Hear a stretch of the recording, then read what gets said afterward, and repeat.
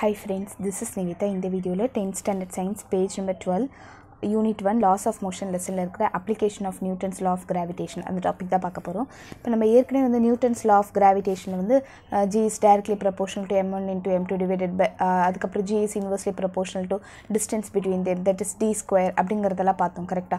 So அதுக்கப்புறம் நம்ம நிறைய ஃபார்முலாஸ்ல டெரிவேஷன் பண்ணோம். சோ அதனால எனக்கு என்ன ரியல் லைஃப் அப்ளிகேஷன் இருக்கு அப்படினு கேட்டிங்கனா dimension of a heavenly bodies வந்து நம்மளால மெஷர் பண்ண முடியும். ஃபார் எக்ஸாம்பிள் இப்போ எனக்கு இப்போ ஒரு எர்த் இருக்குன்னு வைங்களேன். சோ எர்த்தோட ரேடியஸை என்னால் மெஷர் பண்ண முடியுதுல, அது வந்து ஒரு டைமென்ஷன் தானே.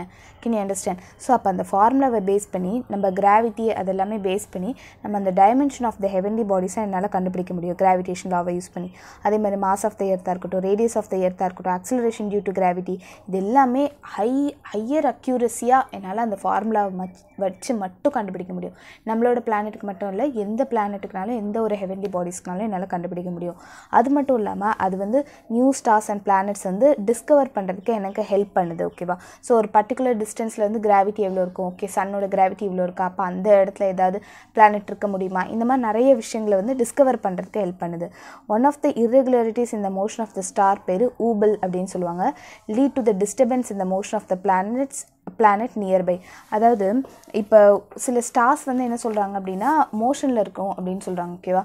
ஸோ அது வந்து நான் உங்களுக்கு வந்து ஒரு லிங்க் வந்து டிஸ்கிரிப்ஷனில் கொடுக்குறேன். அது பார்த்தீங்கன்னா உங்களுக்கு இன்னும் நல்லா புரியும். ஆக்சுவலி உங்களுக்கு வந்து ஒரு ஸ்டார் இங்கே இருக்குன்னு வைங்களேன். இந்த ஸ்டார் வந்து இப்படியே இருக்கா, ஸ்டேஷனரியாக இருக்குது, இப்படியே சுற்றிக்கிட்டே இருக்குது. ஓகேவா? சுற்றிகிட்டே இருக்குது. இதை சுற்றி ஒரு பிளானட் இருக்குது. ஸோ இந்த பிளானட்டோட அந்த ஒரு சுற்றுறதும் வந்து பாதிக்கப்படுது அப்படின்னு சொல்கிறாங்க. ஓகேவா? One of the irregularities in the motion of the star is called ஊபல். ஊபலோட motion வந்து irregular-ஆக இருக்கிறதா நம்ம வந்து ஊபல், அப்படி ஸ்டாரோட அந்த ஒரு மோஷன் வந்து irregular-ஆக இருக்கிறதா நம்ம ஊபல்னு சொல்லுவோம். இந்த ஸ்டார் வந்து irregular-ஆக இருக்கிறதுனால அது என்ன லீட் பண்ணுது அப்படின்னா டிஸ்டர்பன்ஸ் இந்த மோஷன் ஆஃப் த பிளானட், அதுக்கு பக்கத்தில் இருந்த பிளானட்டோட மோஷனை வந்து அது டிஸ்டர்ப் பண்ணுது அப்படின்னு சொல்கிறாங்க. இன் திஸ் கண்டிஷன் இந்த மாஸ் ஆஃப் த ஸ்டாரை வந்து நம்ம வந்து கேல்குலேட் பண்ணலாம். ஸோ இப்படி அந்த irregular-ஆக இருக்கிற அந்த ஸ்டாரோட மாஸ் வந்து நம்ம கேல்குலேட் பண்ணலாம் யூஸிங் லா ஆஃப் கிராவிடேஷன் அப்படின்னு சொல்லியிருக்காங்க. அடுத்தது ஹெல்ப்ஸ் டு எக்ஸ்பிளைன் இப்போது கிராவிட்டி அப்படிங்கிற ஒரு விஷயம் இருக்கிறதுனால தான் ரூட் எல்லாமே வந்து ஜியோட்ராபிசமாக இருக்குது. அது மட்டும் இல்லாமல் ஸோ அது வந்து ஒரு ப்ராப்பர்ட்டி ஆஃப் கிராவிட்டி அப்படிங்கிறத நம்மளால் புரிஞ்சிக்க முடியுது அப்படின்னு சொல்லியிருக்காங்க. ஓகே, அடுத்தது helps to predict the path of the ஆஸ்ட்ரோனமிக்கல் bodies. இப்போது எர்த்தோட பாத்து, மூனோட பாத்து, இதெல்லாமே எனக்கு தெரிஞ்சுக்க முடியுது அப்படின்னா யூஸிங் லா ஆஃப் கிராவிடேஷன் மூலமாக தானே. ஓகே, நம்ம எர்த்துக்கு வந்து இவ்வளோ கிராவிடேஷன் இருக்குது, அதனால தான் மூன் சுற்றி வருது அப்படிங்கிற நிறைய விஷயம் நமக்கு தெரியுது. ஓகேவா? அடுத்தது வந்து இந்த லெசனில் இருக்கிற சால்வ்டு ப்ராப்ளம்ஸ் பார்க்க போகிறோம். என்ன கொடுத்துருக்காங்க அப்படின்னா calculate the velocity of moving body of mass 5 kg those linear மொமெண்டமோட value கொடுத்துட்டாங்க. அது எந்த வெலாசிட்டியில் போகுது அப்படின்னு கேட்குறாங்க. நம்ம ஏற்கனவே என்னென்னு பார்த்தோம், லீனியர் மொமெண்டம்னா அந்த இம்பாக்ட் ஆஃப் த ஃபோர்ஸை தான் வந்து நம்ம லீனியர் மொமெண்டம், அதாவது இப்போ என் மேலே வந்து ஏதோ ஒரு விஷயம் படுது அப்படின்னா அதனால எனக்கு என்ன இம்பாக்ட் என் மேலே இருக்குது, லைக் அது எனக்கு படும்போது ரொம்ப வலிக்குதா அல்லது ரொம்ப ஃபோர்ஸாக வந்ததா அப்படிங்கிறத சொல்ல நம்ம லீனியர் மொமெண்டம் அப்படின்னு சொல்லுவோம். Linear மொமெண்டமோட formula P is equal to mv அப்படின்னு படிச்சிருக்கோமா, அதாவது linear momentum equal to mass into velocity அப்படின்னு படிச்சிருக்கோம். இங்கே வந்து எனக்கு என்ன கேட்குறாங்கன்னா வெலாசிட்டி தான் கேட்குறாங்க. ஸோ வெலாசிட்டி இங்கே வச்சுட்டு இந்த மாஸ் இங்கே கொண்டு வந்தால் எனக்கு என்ன ஆகும், P/m is equal to v அப்படிங்கிறது ஆகுமா, சிம்பிள். அப்போ Pயோட வேல்யூ என்னது, மொமெண்டமோட வேல்யூ 2.5 கொடுத்துருக்காங்க. 2.5 டிவைடட் பை மாஸோட வேல்யூ வந்து 5 kg.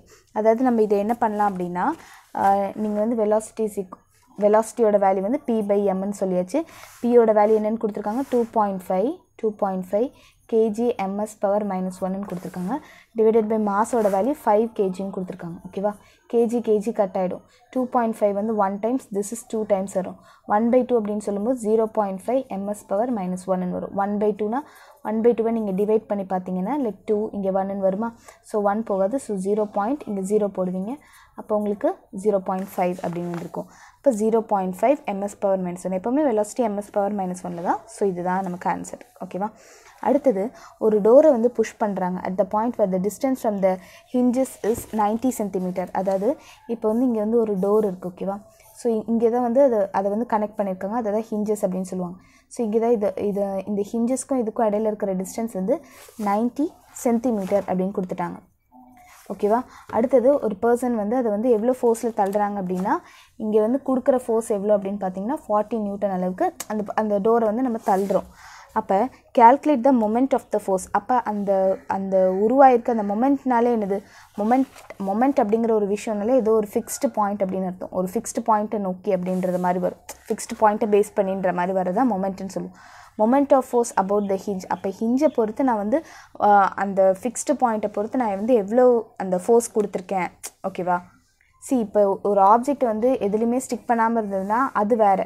மொமெண்ட் அப்படின்னு சொல்லும்போது இந்த டோர் எல்லாமே நம்ம மொமெண்ட்டை பேஸ் பண்ணி தான் வரும். லைக் அது வந்து ஒரு ரொட்டேட்டிங் எஃபெக்டை ப்ரொடியூஸ் பண்ணிச்சுன்னா அதை தான் நம்ம வந்து மொமெண்ட் அப்படின்னு சொல்லுவோம். ஓகேவா? அதுக்கான ஃபார்முலா என்ன அப்படின்னு பார்த்தீங்கன்னா m is equal to f into d அப்படிங்கிறது. Moment is equal to force into அந்த பெர்பெண்டிகுலர் டிஸ்டன்ஸ். ஓகேவா?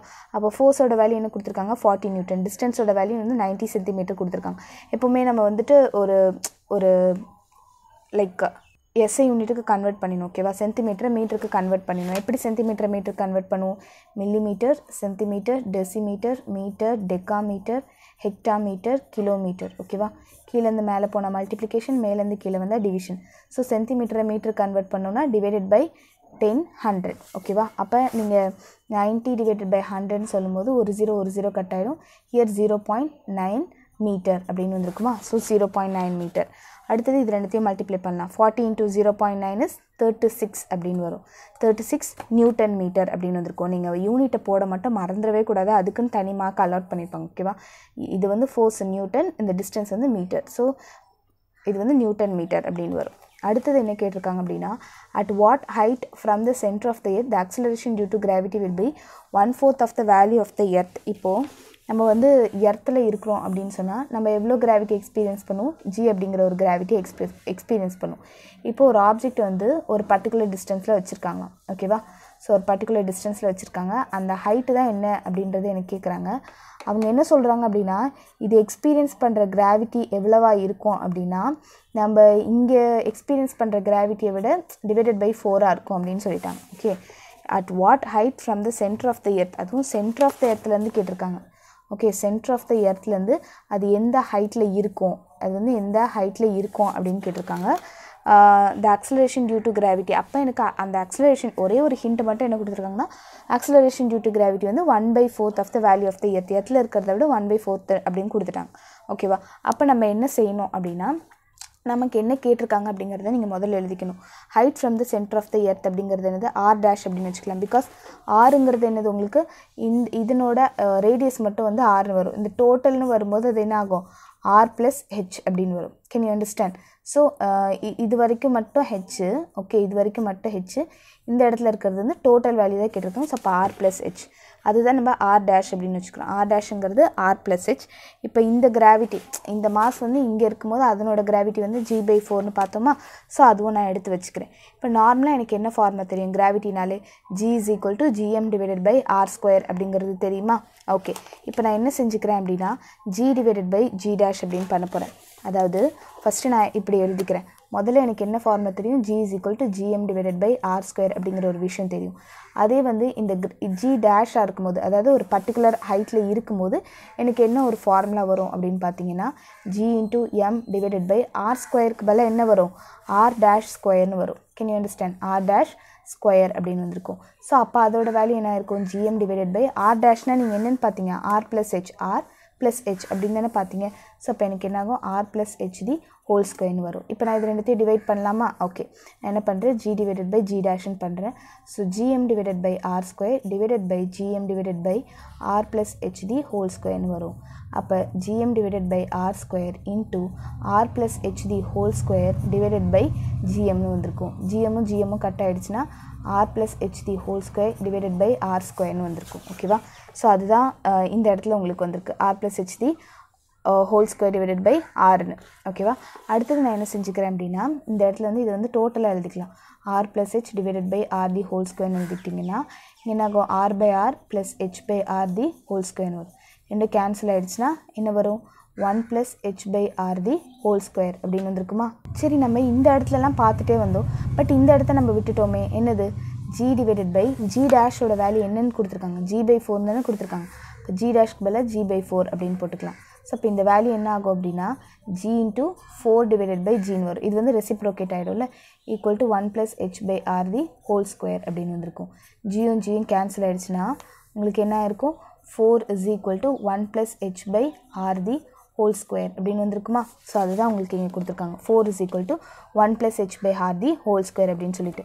இப்போ நான் என்ன செய்கிறேன் அப்படின்னா ரெண்டு இடத்துக்குமே வந்து ரூட் எடுக்கிறேன். ஓகேவா, இதுக்கும் ரூட் எடுங்க, இதுக்கும் ரூட் எடுங்க. இதை நம்ம எப்படி எழுதலாம், 2 ஸ்கொயர்னு எழுதலாமா. ஸோ 2 ஸ்கொயருக்கும் ரூட் எடுக்கிறேன். Root of 1 plus h by r the whole ஸ்கொயருக்கும் root எடுக்கிறேன். ரூட் இது கேன்சல் ஆகிடும், இங்கேயும் இது கேன்சல் ஆகிடும். அப்போ 2 is equal to 1 plus h by r அப்படின்னு வந்திருக்குமா. Can you understand. ஸோ அப்போ இந்த இடத்துல எனக்கு என்ன தேவை, அந்த ஹைட்டோட வேல்யூ தான் தேவை. அப்போ இந்த இடத்துல நான் இந்த 1 வந்து இந்த சைடு கொண்டு போயிடுறேன். அப்போ எனக்கு என்ன ஆகும், 2 minus 1 is equal to h by r அப்படின்னு வரும். 2 minus 1 is 1 is equal to h by r அப்படின்னு வரும். இந்த r இந்த சைடு போயிடுச்சுன்னா r is equal to h அப்படிங்கிறது வந்திருக்குமா. அப்போ உங்களுக்கு என்ன தெரியுது, இந்த ஹெச்சோட வேல்யூ வந்து அவங்க ஆராக வச்சுருக்காங்க அப்படின்னு தெரியுது. அப்போ டோட்டல் வேல்யூ என்னது, டோட்டல் வேல்யூங்கிறது இங்கேருந்து இங்கே வரைக்கும்ங்கிறது R dash. R டேஷோட வேல்யூங்கிறது R plus H.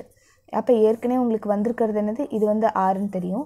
H அப்படிங்கிறது என்னது, ஆர்ன்னு கண்டுபிடிச்சிருக்கீங்க. அப்போ ஆர் ப்ளஸ் ஆருங்கிறது 2r வரும். எல்லோரும் இந்த இடத்துல வந்து ஆர் ப்ளஸ் ஆர் ஸ்கொயர்னு போட்டுறக்கூடாது. ஓகேவா, அது வந்து 2r. அப்போ என்ன சொல்லலாம் நீங்கள், அப்போ அந்த இடத்துல the center of the earth the object is placed twice the radius of the earth. அப்போ அந்த ஆப்ஜெக்டை எங்கே வச்சுருப்பாங்களாம், எனக்கு ட்வைஸ் தி ரேடியஸ். இப்போ இந்த அளவுக்கு ரேடியஸாக இருந்தால் இதுக்கு மேலே ஒரு ரேடியஸ்க்கு அந்த ட்வைஸ் தி ரேடியஸ் தள்ளி அந்த பொருளை வச்சுருந்தாங்க அப்படின்னா அதனோட கிராவிட்டி வந்து g/4 இருக்கும். லைக் இங்கே இருக்கிறதோட கிராவிட்டியை விட டிவைடட் பை 4 இருக்கும் அப்படின்னு சொல்கிறாங்க. ஓகேவா, ரொம்ப சிம்பிள். நீங்கள் ஃபஸ்ட்டு என்ன செய்கிறீங்க, இந்த மாதிரி ரெண்டுத்துக்குமே வந்து தனித்தனியாக எழுதிட்டிங்க. ஓகேவா, இந்த மாதிரி ரெண்டு இதுக்குமே தனித்தனியாக எழுதிட்டிங்க. இதுக்கு வந்து இந்த மாதிரி எக்ஸ்பேண்ட் பண்ணி எழுதிட்டிங்க. அப்புறம் ஜஸ்ட் அதை வந்து நீங்கள் டிவைட் பண்ணுறீங்க. டிவைட் பண்ணி காமனாக இருக்கிற வேல்யூஸை கேன்சல் பண்ணி r plus h the whole square by r square கொண்டு வரீங்க. இதை மொத்தமாக எழுதுறீங்க, r plus h divided by r the whole square. அதுக்கப்புறம் தனித்தனியாக எல்சிஎம் எடுக்கிறீங்க. r by r plus h by r the whole square எடுக்கிறீங்க. r கேன்சல் ஆகிடுச்சுன்னா 1 plus h by r the whole square வரும். இப்போ இந்த இடத்துல என்ன பண்ணலாம், g divided by g டேஷ்க்கு பதிலாக g divided by 4னு போட்டு அதை ரெசிப்ரோகேட்டு கொண்டு வந்தீங்கன்னா g into 4 divided by gன்னு வரும். g கேன்சல் ஆகிடும், இந்த வேல்யூ மட்டும் வரும். ஸோ ரெண்டுத்துக்குமே ரூட் எடுங்க. ரூட் எடுத்திங்கன்னா உங்களுக்கு 2 is equal to 1 plus h by rன்னு வரும். இந்த 1 இந்த சைடு போயிடுச்சுன்னா 1 is equal to h by rன்னு வரும். r இந்த சைடு போயிடுச்சுன்னா r equal to h. Simple. So இப்போ டோட்டல் வேல்யூ கண்டுபிடிக்கும் போது r dash is equal to r plus h. So ரெண்டுத்தையும் ஆட் பண்ணிங்கன்னா உங்களுக்கு 2r. ஓகே, தேங்க்யூ ஃபார் வாட்சிங். இந்த வீடியோ உங்களுக்கு பிடிச்சிருந்தா லைக் பண்ணுங்கள், ஷேர் பண்ணுங்கள், subscribe to my channel. Thank you.